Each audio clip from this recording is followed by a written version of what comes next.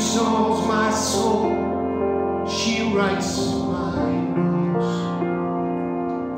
She leads me in a path of good things and fills my heart with songs. Even though I walk through a dark and dreary land, there is nothing that can shake me. She has said she won't forsake me. I'm in her hand. She sets a table before me in the presence of my foes. She anoints my head with oil, and my cup overflows.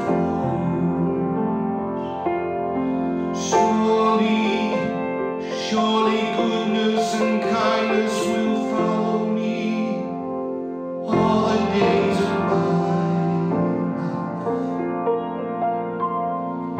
and I will live in her house forever and ever. Glory be to our mother and daughter and to the Holy of Holies, as it was in the beginning, is now, and ever shall be, world without end.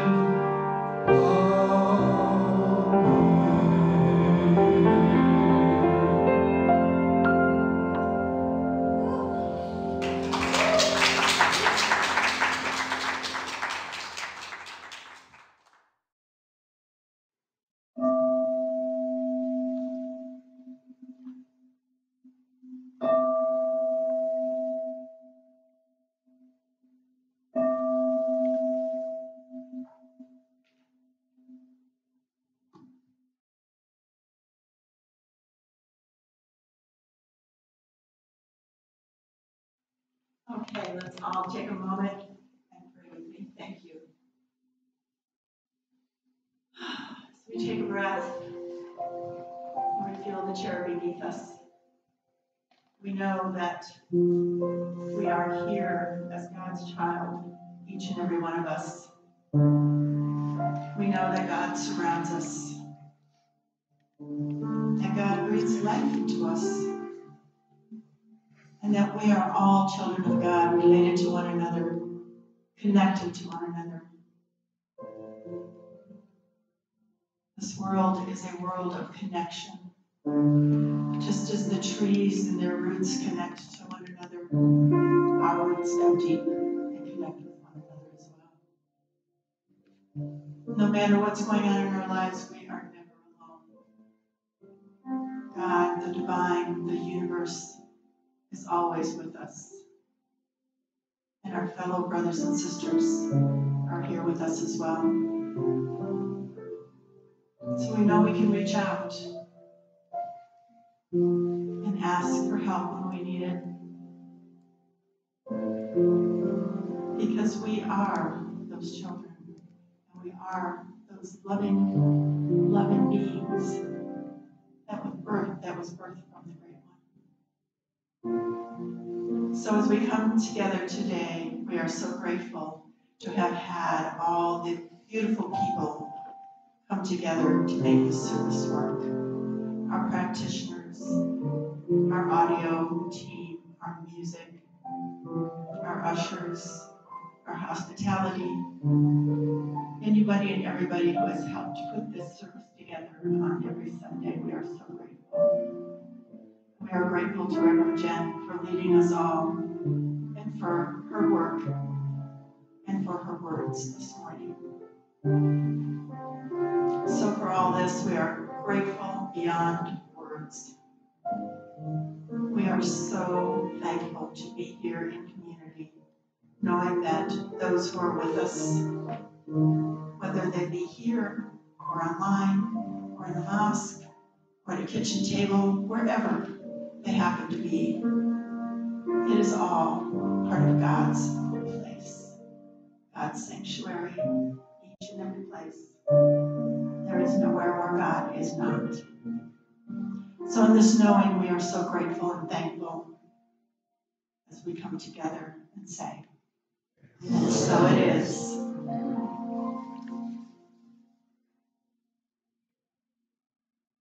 I have a few words of wisdom today. The first one is from Elizabeth Kubler-Ross. People are like stained glass windows. They sparkle and shine when the sun is out, but when the darkness sets in, their true beauty is revealed only if there is a light from within. I think that was beautiful. And from L.R. Nost, do not be dismayed by the brokenness of the world. All things break, and all things can be mended, not with time, as they say, but with intention. So go, love intentionally, extravagantly, unconditionally. The broken world waits in darkness for the light that is you. And from our founder, Dr. Ernest Holmes, sitting in the shadow, we may not really believe that there is any sunshine, but the sun would be there all the time. It is there, but we must awaken to it.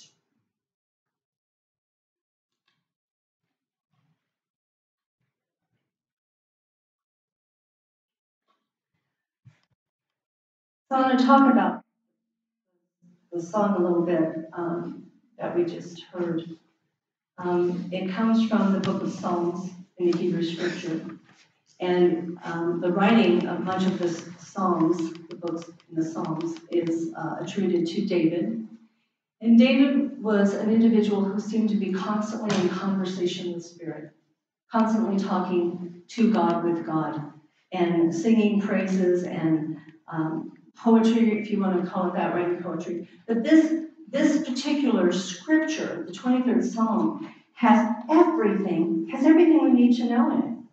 It is so beautiful, and I am not going to speak with the translation that you just heard Ken sing, but I'm going to talk about the scripture as it is in the Bible that I use a lot, and that Bible is the St. Joseph New American Bible. So I'm going to use some of that language. He talks that the Lord is my shepherd, and there's nothing I lack. The very first sentence, the Lord is my shepherd, there's nothing I lack. Have we listened to that? Have we paid attention to that? Have we carried those words with us into our lives? Then he goes on to say that in green pastures, he makes me lay down to still waters. I am led. He restores my soul. He guides me along right paths. Oh my goodness. Not only is Spirit with us, but Spirit is constantly guiding us in the divine masculine and in the divine feminine, as we heard in the psalm. Even though I walk through the valley of the shadow of death, there is nothing I fear, for God is with me. Thy rod and thy staff comfort me. Surely goodness, I always jump. Spirit has set a table before my enemies and anoints my head with oil, and my cup overflows. Surely goodness and mercy shall follow me all the days of my life, and I will dwell in the house of the Lord forever. It's perfect. It's a beautiful message for us. And do you know when we hear it the most? We hear it the most when we are in the dark times and there has been a loss. This is a scripture that is used at more memorial services and funerals than probably any other scripture. So thinking about this, and our top title for today is Unlearning the Fear of Darkness, we can take these words and we can embrace these words and carry them with us, and we know that Spirit is here, Spirit is guiding us, Spirit is supporting us, and Spirit is giving us all we need right now. I don't know about the work that each of you do during the week, But for me, I'm often working with someone who is fearful or challenged or unsure of what's going to happen next, which we all are, of course, and doesn't know which way to turn. And so these words are beautiful reminders and reassurance for each of us. And if we could just stop hitting the panic button and take a deep breath in and breathe in that energy and that knowing that we are always connected. And to turn away from that idea that darkness is a bad thing. Because here's what we do.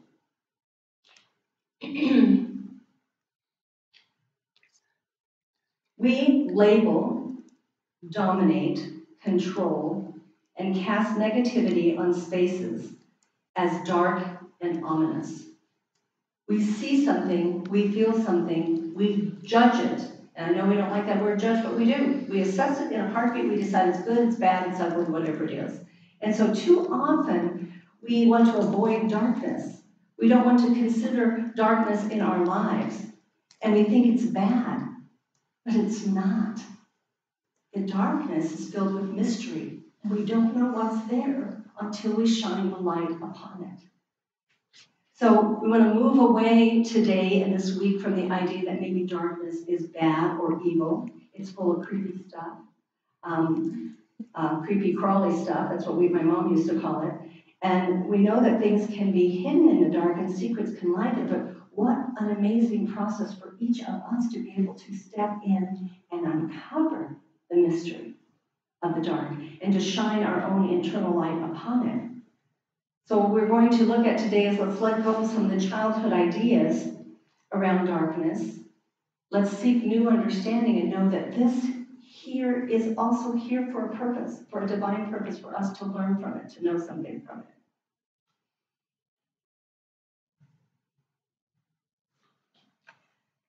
There was a man named Michael who talks about a very dark time in his life. You see, Michael was incarcerated with a life sentence in a supermax prison.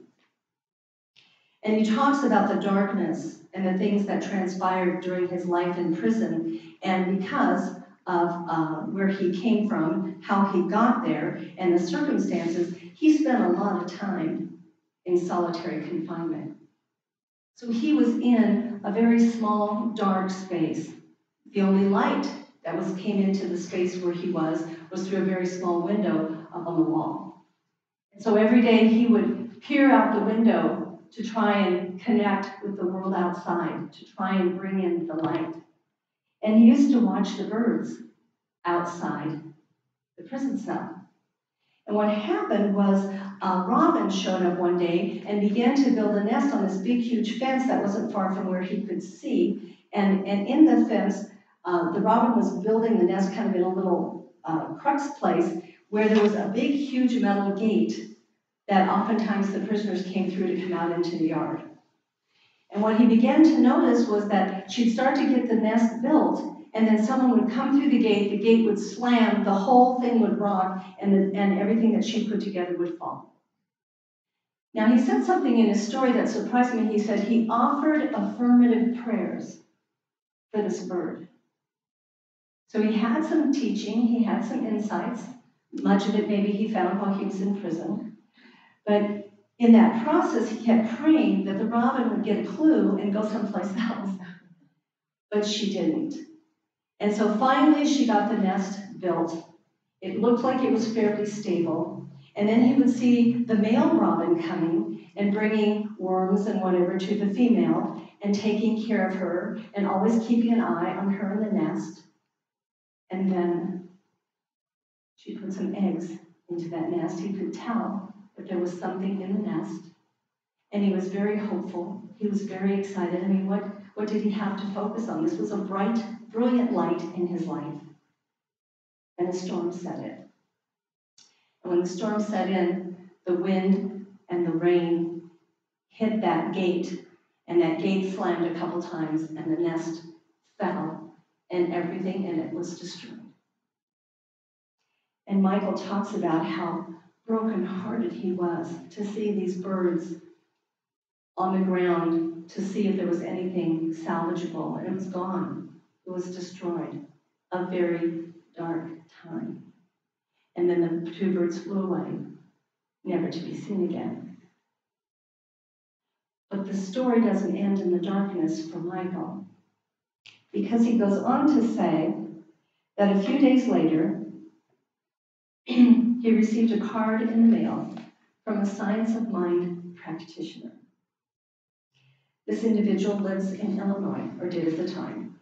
The card pictured a bird's nest with robin eggs in it, 3 of them.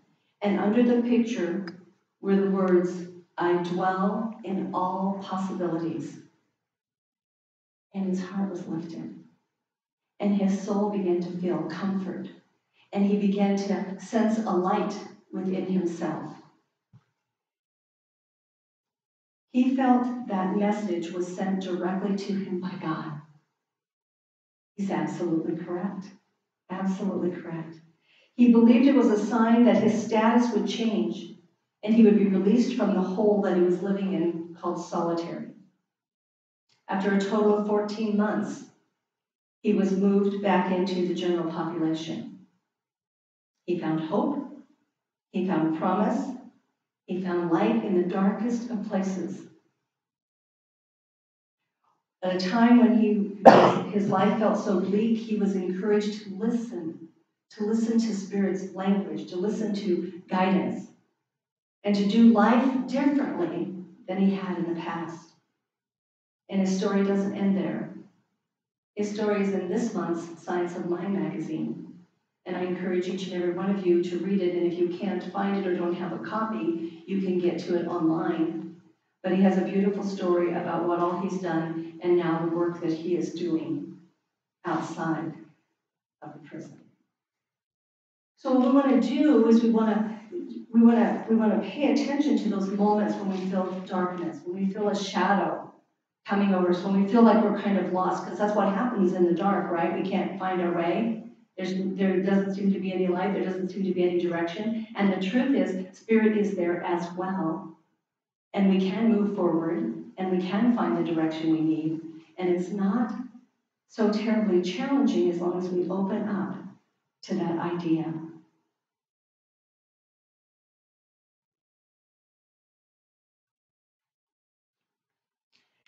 Jay Shetty wrote a book called Think Like a Monk, and I have talked about his book before. I love this man. I love his writing.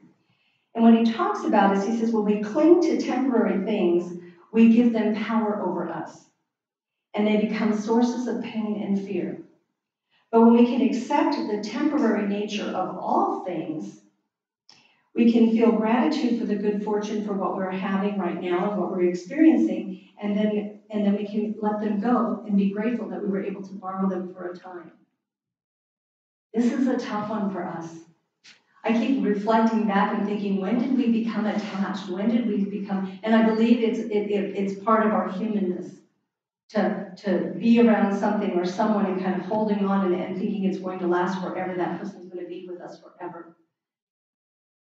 And so the cause of fear is attachment, because we're now holding on so tight, we don't want to let go, and we're fearful of what's going to happen if we do. And that happens in every aspect of our lives. The normalcy of having a job, the intensity of having an intimate relationship, family members, parents, children, grandchildren, all of it, neighbors. We want to hold on and we want to keep this here. And what we are reminded is that it's temporary. They're temporary. We're all temporary. This is just a way station for us in our eternal process of life. And so the cure is detachment. For us to say, okay, well, it wasn't mine to begin with. All of these things I have, I'm not taking them with me when I leave here. And if anyone's figured that out, how to do that, I'd like to hear about it, but I haven't found a story about that yet. So we have this process, and I wanted to bring this today because today being Mother's Day, is that we look at our parents and we know we know that there's a good chance that they're going to leave us at some point in time. We have a family member who becomes ill, starts to have health challenges and struggles, and we go into fear mode, that we're going to have to let them go, that we're going to lose them.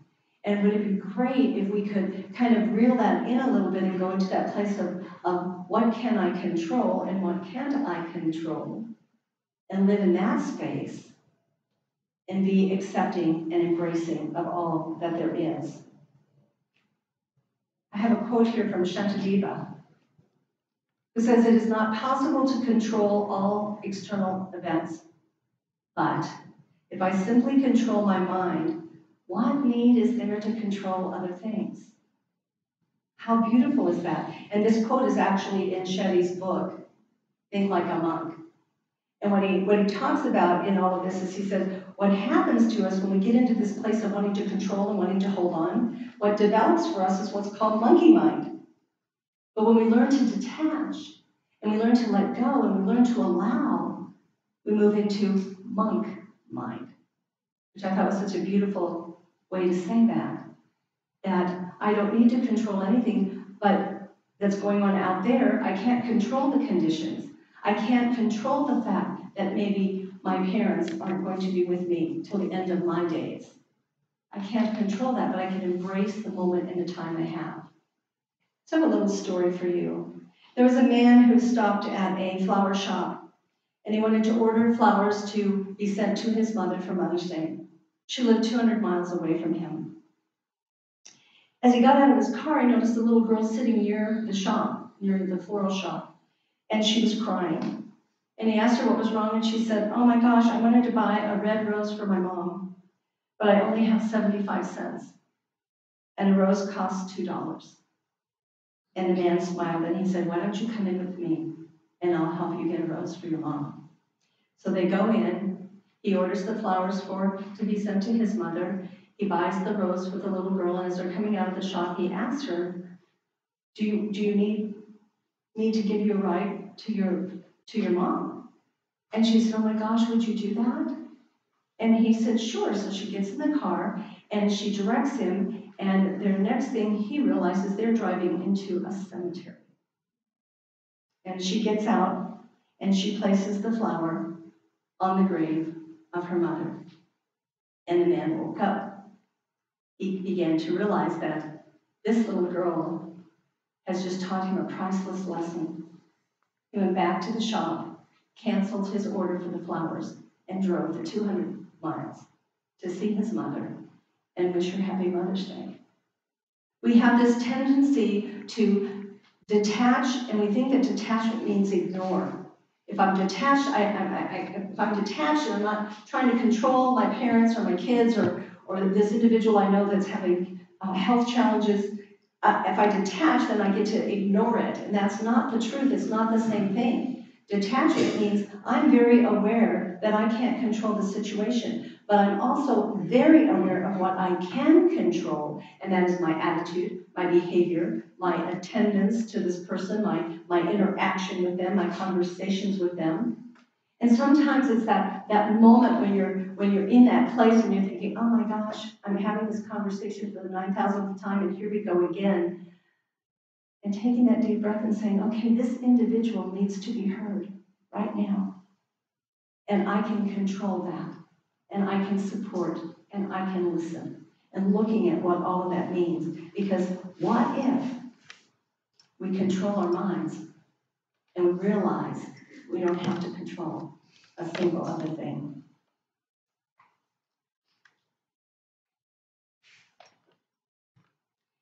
David Richo gives us this quote that says, "Going further into despair is what grants access to hope. Going fully into pain grants access to healing. Going fully into the dark opens to the light. An unconditionally embraced predicament becomes a threshold of what comes next. The either or changes to both and." And I don't know about you, but I've been learning this lesson a lot in the last couple of years, that I don't have to pick one and let one go. When I remind myself that I live in a limitless universe, that my cup is overflowing. When I recognize that, I know that Spirit will give to me all I'm ready to accept. So I don't believe in an either-or world. I haven't for a couple of years. I just don't think that's the world I live in. And so what we're going to look at this is that we have this ability to recognize this and live free from limitation, because it's the either-or that limits us. Now, granted, you can't be in two places at once. I've tried this one a lot, and so far I haven't managed to master it. So there is, you might not get to be both places at the same time, but you might be able to find out a way where both situations work, both circumstances work. So when we think about the fact of either or, that's really kind of a lack of consciousness. And we look at it from that perspective because we don't think we have enough, we don't think there's enough. And the world that we have access to, the divine presence offers us both, offers us all of the above. You don't have to pick A, B, or C. You can choose all of the above. And as we seek the light in the darkness and embrace all that's offered, we come to realize our own true potential. And I don't care what age you are in physical terms of earthly existence, you have potential. You have purpose.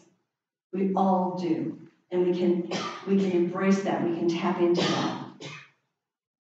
And as we become more aware of that and we realize that, we realize that we can access all life, all of life.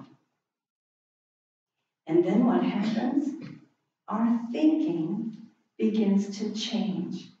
And that's what our founder taught us. Change your thinking, and you will change your life. What a concept. And now we have some tools to look at. We have a lot of tools, actually, to help us change our thinking. Jay Shetty gives us this quote. Fear motivates us. Sometimes it motivates us toward what we want, but sometimes, if we aren't careful, it limits us with what we think will keep us safe. Fear. What a blessing it is to look at that and say, I have the ability right now in this moment to choose. I can face this fear. I can embrace it. I can take time to meditate on it and see if there's a deeper thing going on here for me. And Shetty talks about this quite a bit in his book, about going deeper until you have that realization of what exactly it is I'm afraid of, because it's never what we thought it was. And the only reason that I say that is because so many of us have chosen to think we have a fear, and we've never taken it deep enough to find out exactly what it's triggering within us. And so it can motivate us to grow, to deepen, to expand, to understand much, much more. It's a beautiful process. But if we're not careful and we step back from fear and we allow ourselves to halt the process because, oh my gosh, now that's freaking me out and I can't do this right now and I'm hyperventilating. When we go into that, we have just set a limitation on who we are and what we can do. And by setting a limitation on who you are and what you can do, you have also set a limitation on spirit. And that's the place we want to expand. That's the place we want to grow. That's the place we want to embellish more of who we are and how we can be. Sharon had 3 quotes for us today, and when she sat back down, I told her, I said, well, we hit 3 for 3. So I have a couple quotes here that you've already heard, but we're going to talk about them again anyway because they're that great. Elizabeth Kubler-Ross tells us that people are like stained glass windows. They sparkle and shine when the sun is out, but when the darkness sets in, their beauty is only revealed if there's a light from within. Each one of us came to this expression with a light that cannot be burnt out, cannot be dampened. It's within us. And all we need to do is allow it to shine, allow it to expand, allow it to shine out into the darkness. And by the darkness, I don't just mean a physical space. Sometimes you're in conversation with someone and there's high emotions and there's some intensity and it starts to feel dark and it starts to feel heavy and it starts to feel burdensome. So even in those moments, what can we do to take that deep breath in and just breathe light into it? And what we do, those of us who've been trained in science of mind and religious science, a lot of times we'll say, what is the principle here? What is the spiritual principle I can bring to this situation? Because the spiritual principles that we look at are all filled with the light of the power and the presence that we have access to. L.R. Nost tells us, do not be dismayed by the brokenness of the world. All things break, and all things can be mended. Not with time, as they say, but with intention. So go. Love intentionally, extravagantly, unconditionally. The broken world awaits you in darkness for the light that is you. I cannot walk away from this place, this moment in time, this afternoon, without reminding each and every person who is here in the room and those who hear this message throughout the week that you are the light. You are the light, and you are bringing this light to this world. And we have a lot of darkness in this world. You can see it if you watch the news. Bless your heart. I'll keep praying for people who watch the news, but I don't go into that arena. Mostly what I do is research information that I'm hearing about to find out the truth as much as I can. And then the answer is take it to prayer. Take it to prayer. That's what I think the news channels are for. I don't know if they knew that when they first came on board, but that is so that we can have all these wonderful, beautiful things that we know we can help shift, change, and empower by just taking it into prayer. So the world has been waiting for us, for those of us who understand, who know how to expand, who know how to love, who know how to care, who know how to shed light on any situation and any circumstance. The world has been waiting. And all we must do is listen. Listen to that voice within, because that voice is coming with a brilliant light for each of us to guide us to move forward. Too often, we think we just have to shut down and cope. And I'm here to tell you, shutting down and coping are not the same thing. We try to back off, we try to hide, we had a whole year, well, we've had a couple of years, but we had a whole year dedicated to shutting down and living in isolation or solitude for some of us. And we don't have to go to that degree. Now, let me be really clear here, because I know how sometimes my words can be confusing. If you are struggling and you aren't coping well, then you get to take care of you first.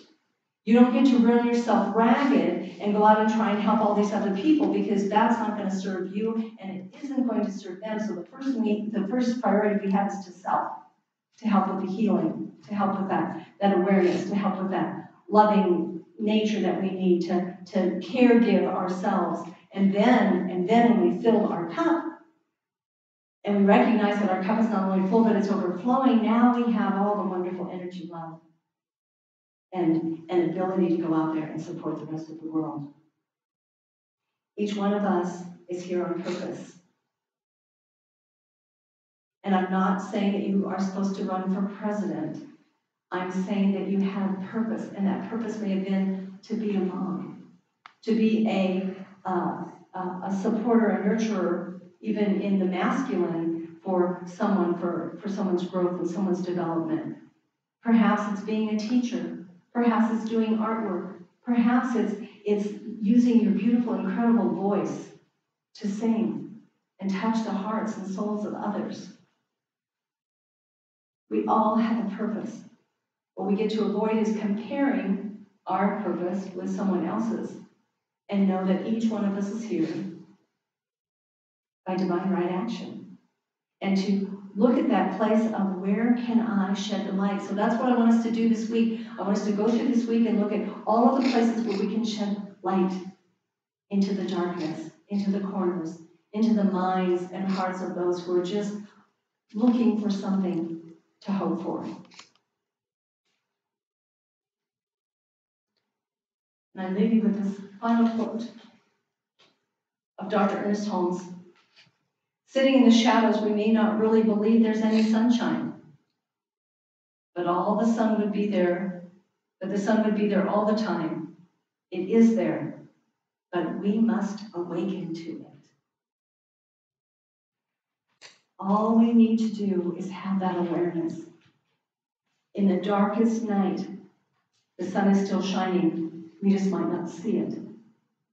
We've had some wonderful weather recently. Hasn't it been incredible? It's just been great. And I really thought the house was going to wash away a couple of nights ago. And as I'm getting ready for bed and I'm hearing this rain and the water pouring out over the gutters of the house and whatever else was going on out there, I mean, it just sounded crazy. All I had to do was just remind myself that Spirit's in all of this. And that regardless of why it's raining to the degree that it is in Colorado, is irrelevant. I'm safe. I'm protected. I'm fine. We're okay. Eventually the rain will stop. It came back again, but it stopped again. It's probably going to come back again. We're going to get through this. I just keep telling myself, you're just not used to this. You're just not used to this humidity. We'll be fine. So this brings us back to the awareness, the knowing, the trust, our faith in that power that will absolutely carry us through. Let us detach from the fear, not ignore it, not avoid it, pay attention to it, see what we need to learn from it, but detach from those components that we feel like we're holding on to so tightly. And move into that place where we recognize that everything we look at, everything we consider, we are shedding light on it. It's that simple. Anytime you say, well, let me take a look at this, let me read this again, you are shedding light on the situation, on the words, on the insight. We no longer have to think of darkness and fear as controlling us. We don't have to think of our time as having dark days. We can live in that place of balance and beauty and love. And we're unlearning our fear at the same time we're learning to trust, to believe, and to know the power that is within each and every one of us. Because what we are doing this week is we are coming out of the dark. Please pray with me.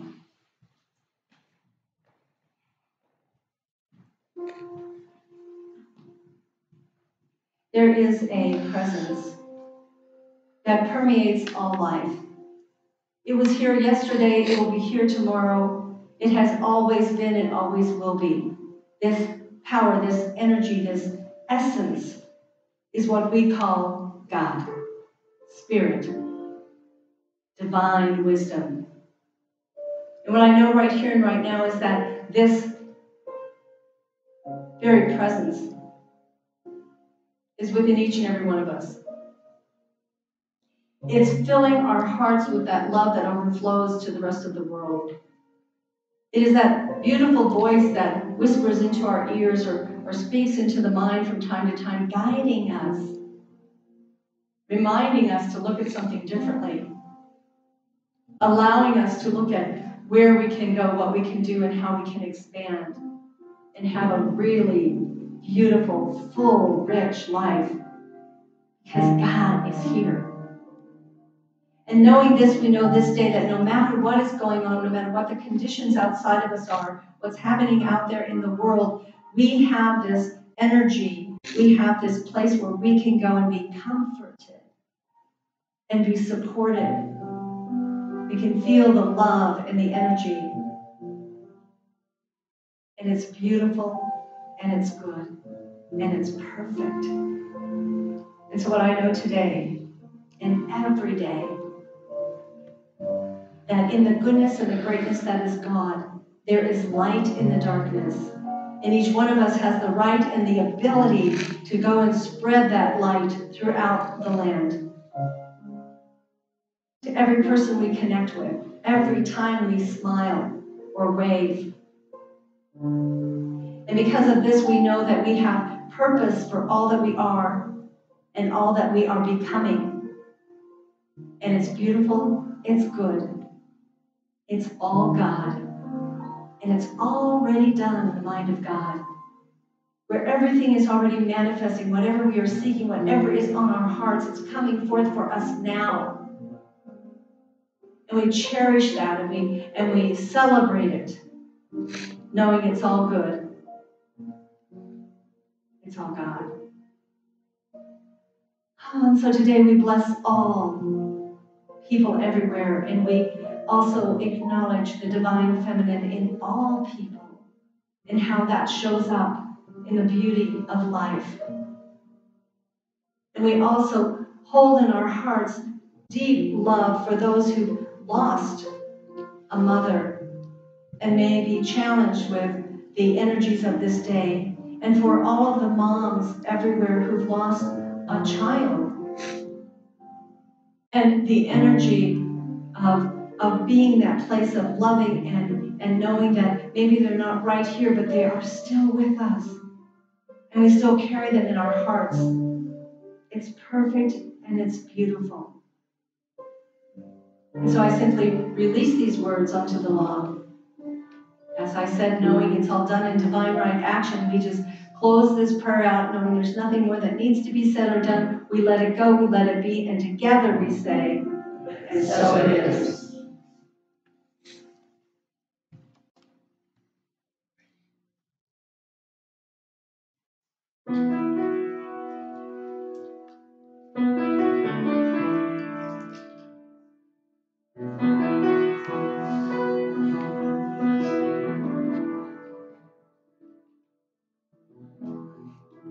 Why be afraid if I'm not alone? Life is never easy, this is unknown. Up to now it's for me, it's been hand against stone. Each and every moment searching for what I believe. Coming out of the dark, I finally see the light now, shining on me.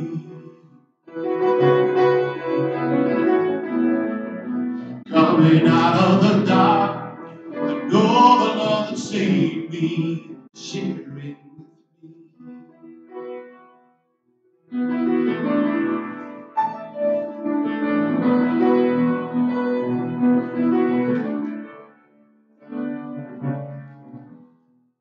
Starting again is part of the plan. I'll be so much stronger holding your hand. Step by step I'll make it through. I know I can. May not make it easier. I felt you near all the way. Coming out of the dark, I finally see the light now. It's shining on me. Shining, shining. Coming out of the dark, I know the love that saved me. When forever, ever, I stand on the rock of your love. Forever and ever, yeah, can't nobody stop me, watch me. Forever and ever, stand on the rock of love. It's all it takes. No matter what we face, coming out of the dark, I finally see the light now. And it's shining on me, yeah, it's shining on me, shining on me. Coming out of the dark, I know the love that saved me. Share it with me, won't you share it with me? Share it with me. Coming out of the dark, going into the dark, into the light. Yeah, love is shining on me, shining on me, shining on me. Coming out of the dark, see the light, see the light. It's shining on me, it's shining on me.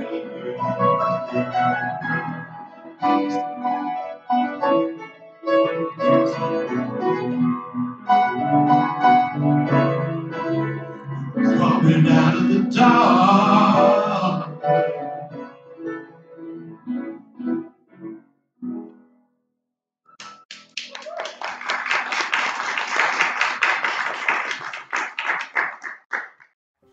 Hello, I'm Reverend Jen Wild, Senior Minister for New Dawn Center for Spiritual Living.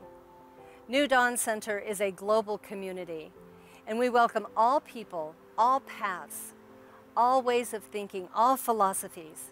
So know that you are welcome here, and thank you for joining our online community.